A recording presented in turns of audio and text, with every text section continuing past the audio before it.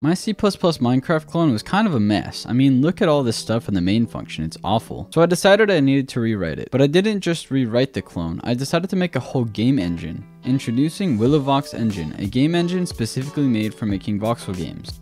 Today, I'm going to go over the basics of how the engine works and the decisions I made along the way. Then, I'll show the highlights from the streams where I try to recreate scuffed Minecraft using the engine, so stick around for that. Keep in mind, it's still in a prototype stage, so just about everything you currently see will be rewritten. Let's get into it. Here's the entry point, which is located inside the engine. The client, which is the game the developer is making, defines create application in its project. The engine then creates the application and runs it. The base application class includes a whole bunch of functions to be overridden by the client application. It also includes some application variables, which I eventually plan to move to a separate config file. I also plan on moving the asset loading and make it less of a manual process for the client. In the start of application's run function, it creates the rendering API in the window. The reason there's a rendering API object is so that I can add support for more graphics APIs later. I'll get more into rendering later though. We then call the client start function and then the world start function. We then start the game loop. This mostly consists of calculating delta time, rendering, and calling the client update function. This is the blocks class, which holds all the blocks to be loaded. This register block function is how the client adds blocks to the game. The block class looks just about the same as it did in the original scuffed Minecraft. The world class essentially plays the role of a scene in this engine. It has some basic functions as well as a chunk manager. The test code that you see is all the variables I'm including until I create a proper asset manager. The world's start function creates all the test code. These shaders are to be written in the client.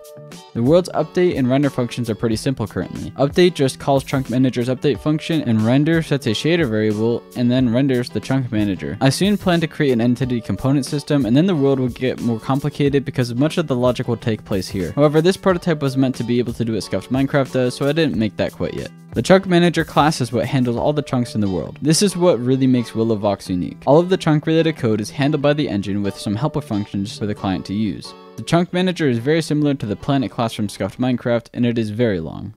It includes many functions like this one, which convert world position into chunk position and local position in order to get or pass data from and to different chunks. The render function definitely needs some improvement, but I have plans for how I want to render things in the future. Right now, this function not only calls all the chunk rendering functions, but also checks for and deletes any chunks that are out of range. I do that here for efficiency, but I should really find a better way of organizing this. The chunk class is also very similar to what it was in the original C++ Minecraft. Its code mostly consists of generating the mesh and rendering. I also have this chunk data class, which has helper functions for converting x, y, and z coordinates into an index. Before getting into rendering, I want to take a small moment to talk about the event system in the engine. An event contains simple information about the event being called, and it gets derived by specific events which each contain their own data. The event dispatcher is what handles the registering and calling of events. A class instance creates an event dispatcher, which other objects can register functions to. Then when the event is dispatched, it runs all the listener functions. Here's an example of an event that is made in Willovox. It gets called whenever the window is resized, and it contains a width and height variable to be passed to any listeners. Rendering is based on this rendering API class. I want to support many different rendering APIs, so I made this abstraction. Right now, the engine only supports OpenGL, and I only know how to use OpenGL, so everything here is based on OpenGL. Because of that, it's probably all going to be rewritten someday. There are also classes for different rendering objects. Here's the shader class. Here's the texture class, here's the mesh class, and here's the window class. This one's more interesting because it also contains all of the input related events and because it's key to the application running. I'm not going to go through all the OpenGL classes, but there is an OpenGL version of all of these classes where the implementation happens. The rendering API is responsible for creating all windows, shaders, meshes, and textures as you can see here. To render an object, you first create a mesh. You also need a material for rendering. You can put the material on the mesh inside a mesh renderer. Then you can just call the mesh renderer's render function to render it. There are also post-processing shaders, which are added to the window and rendered according to whether or not they are enabled. Now let's take a look at a client application using Willovox Engine. The constructor contains an application name and a default window width and height that you can modify. After that, we load any textures or shaders we need, and then we register all of our blocks.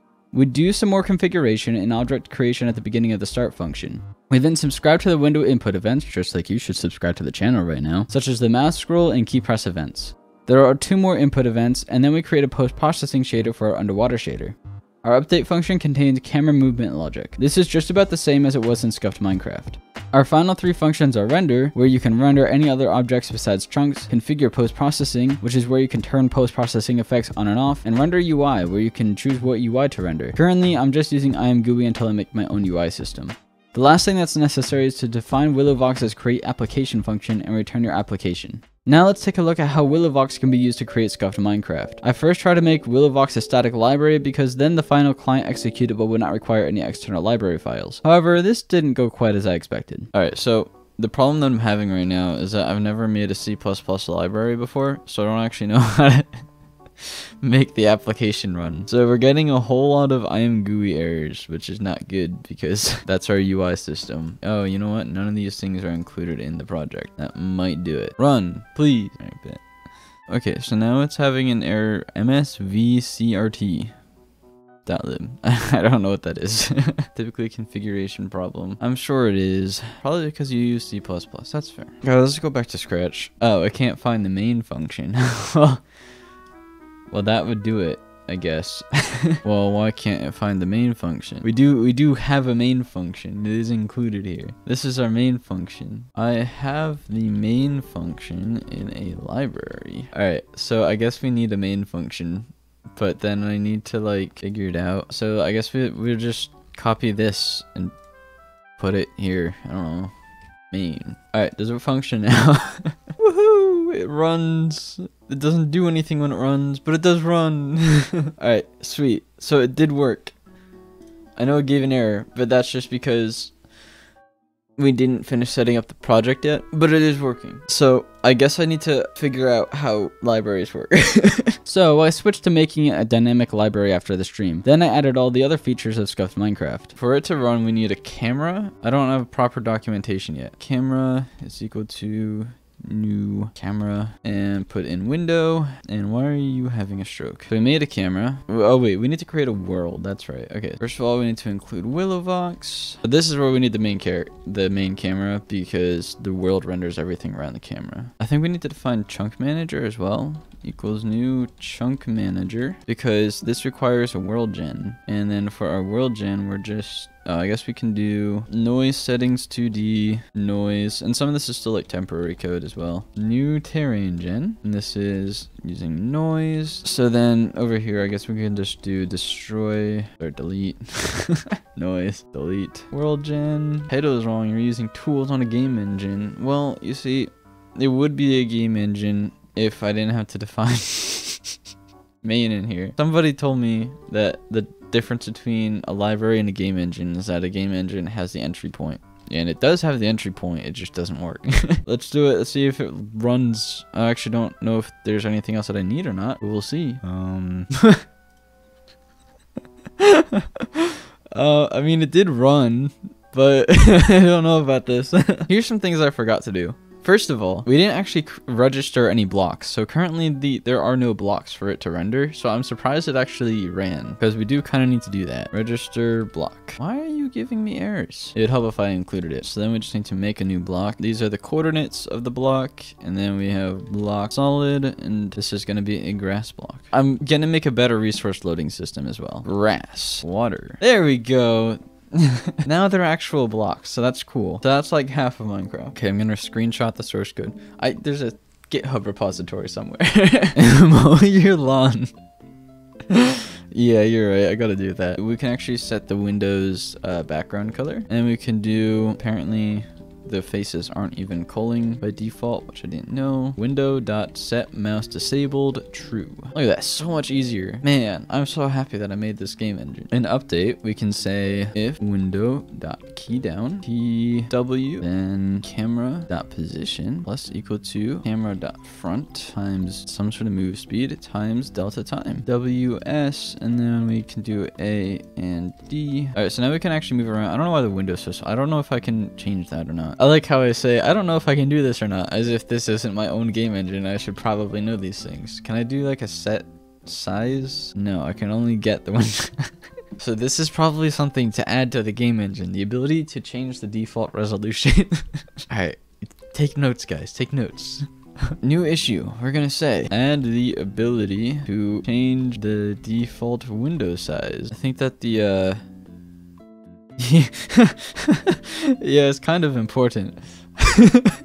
Window.mouse move event dispatcher register listener. This is only possible through events right now. Camera.direction y plus equal to x times 0.1f. Direction.x is greater than 89.0f. We should get mouse movement. All right, cool. So now we can actually move the mouse. Post-processing shader, underwater shader. And then we can do rendering API dot create shader. And I'm just gonna copy this. It didn't copy correctly. Okay, there we go. So now all you need to do is create a post-processing shader like that, and then window dot add post-processing shader, underwater shader, and now it works. Just kidding, guys. It actually doesn't work. Oh, you know what? I know why. Because I set it to false. If we set it to true, this is fantastic. Underwater shader dot enabled is equal to chunk manager instance dot get block ID at pause, and then we just put in the camera dot position, and that one liner right there, we can do underwater shader only if you're underwater.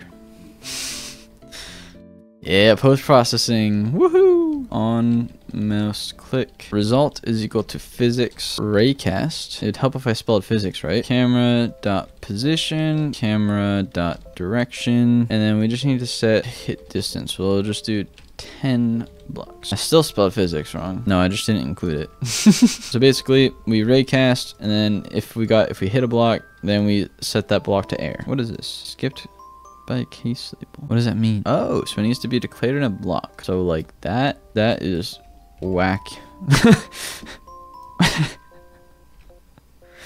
All right, so it doesn't work. You know, I'm just gonna use an if statement. I don't really care enough. It's not working. It'll optimize it anyway. Who cares? It still doesn't work. Never mind. We'll go back to switch, and we'll just actually figure out why it's not working. Oh, whoops. I wrote directions to the front. That's why. There we go. Okay, so now we can break blocks. So great. We don't have to spend an entire hour writing code. We could just write this 2 lines of code to break blocks. Right clicking. This is the thing that I didn't quite do yet. So we're gonna do this again. Well, I'm just gonna copy because I don't care. Ooh. Unfortunately, while I made breaking blocks really easily, this is a little bit more difficult. And this is why I didn't want to rewrite it, because this is a mess. And then we can do that. Sweet. So that all works. After this, I added a crosshair. Let's do this. Let's just see if it renders at all. Okay, there. Now it takes up the entire screen. Guys, it's the most useful crosshair of all time. At least you know where the center of your screen is. I do need to actually... Okay, I figured it out, guys. Okay, so now the only problem is when it resizes, we need to make it again. Now it should work, I think. Well, alright, give me a minute. I need to actually, like, remake the entire thing. But there we go. Now the crosshair shows up in the right place. And then we just had the block outline. Look at it. It's inverted now. It's like Minecraft. And then I added the block outline. There we go. It's hard to see, but I don't currently... Hold on. I think that in the original Scuffed Minecraft, we actually changed line properties. However, there's zero ability to do that in in my game engine, which is awesome. I didn't really think about that one. Render block. Yeah, see, we're doing GL line width. So, oh well. Well, that's okay. We'll figure it out in a second. But for now, we'll do results.hitPause. So that literally just sets it to whatever point you collided with. It does not set it to the actual block position. Okay, so now the outline is working. It's still really hard to see, but it is working. So sometimes it crashes when it closes, but that's okay. You know, it's already closed. It needed to crash anyway. It's fine. Finally, I decided to make world generation that looked like Scuffed Minecraft. Now, I have a world generation system in the engine. The base world gen class simply loops through the blocks and sets them to air. I also have this noise world gen class, which uses 2D parallel noise to generate terrain. By default, it just sets it to whatever block ID 1 is. However, this comes nowhere near what Scuffed Minecraft has. It's missing 3D noise and surface features, so I decided to add that on stream. What in the world is this? So, I don't know about this one. There we go. That's that's a little bit better. Whoa. Guys, it's the Farlands. What? Huh? There are blocks in the sky. I don't know what's going on. I don't like this. This is nice. We'll go with this for now. How about that? It does work. Likely not. We'll see. It's all gone. There's nothing here. What? What is happening? What is this? Okay, this is definitely bizarre. I think this is what Minecraft caves should look like. Yeah, it removes the water, which I don't like. Oh yeah, it functions. So now we can do world features. Yay. I remember designing this system. I felt so intelligent. What is this? Hey, okay.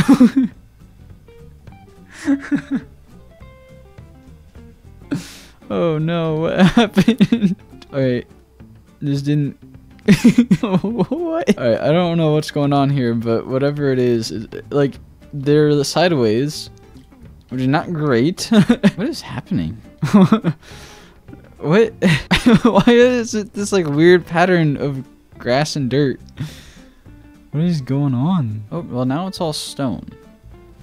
Oh, that's why, because we're doing surface noise here when it should be surface block. There we go. Okay, now it's working. Ignore stuff with that. I don't care about it right now. All right, back to some other stuff now. We need to figure out why it's doing this. I think it's because we're using the wrong axes. Like, instead of using the y-axis for height, we're using like the z-axis or something. Oh, whoops. I was doing local. Yeah, I was using the wrong ones. I was just kind of using the wrong variables there. It was literally switching y for z. Okay, that is better. Okay, I think they're working now. Cool. Now let's make them correct. I mean, it kind of worked. It's a very, very dense forest. Cool. Now we're gonna need to lower that chance a little bit. All right, now there's not enough trees. Look at that. That's much better. That's trees right there, man. All right, it works. There, we might have a little too, like, a few too many of everything, but it does work. All right, there's still a lot of them. All right, trees need to be transparent. I don't even know whether or not. There we go. Transparent leaves. Easy. Now, I know people are going to yell at me. I know what you're going to say. I'll fix it later. And if you don't know, good. Let's go over the engine's final terrain gen class because it's changed quite a bit since that stream. And by that, I mean I completely rewrote it. Terrain gen is meant to be a highly extensible class so that everything can be customized without having to rewrite a bunch of code. Because of this, just about everything can be overridden. We have two stages of generation: chunk blocks and surface features. Get block contains the logic for the shape of the terrain. It can't be overridden because if that changes, all the surface feature placement code would need to be changed as well, and then the whole class would be useless. However, there are many functions that can and likely should be overridden. For example, get sky block can be overridden to check for water to be placed. Get ground block is good to override to check if the block is on the surface and place grass there if it is. Here's the actual get block function. It checks for sky, caves, ore, and finally ground.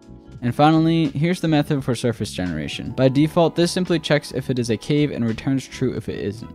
As you can see, this requires significantly less variables than the one I was making on stream. I think this is much more valuable than the highly specialized one I had before. This is the logic for generating surface features. It's literally a copy-paste of what I had before, so I'm not going to go over it in this video. That's all I have for this video. The GitHub repositories for both Willowvox and Scuffed Minecraft are in the description below. Let me know what you guys want to see me do next. Thank you to my Patreon supporters Mike, Ironman60096, and FluxHD, and to my YouTube members Raphael Amaro, Toffee, Miyaki, and Ulyss Jen. As always, I have my Discord server linked below as well. Thank you all so much for watching, and I'll see you all next time. Goodbye.